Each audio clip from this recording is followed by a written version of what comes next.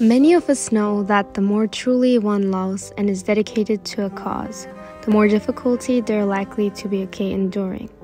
Therefore, this verse in the Quran reminds me of not only the importance of patience when enduring difficulties, but also what would become of us if we were to look after what's just easy to do, despite knowing what's right doing.